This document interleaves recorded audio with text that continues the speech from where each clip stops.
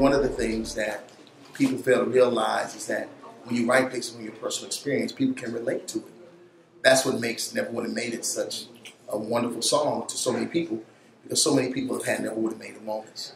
That's why people love the song Best of Me, because so many people have been in situations in life where so many folks saw the worst in them, but God saw the best of them.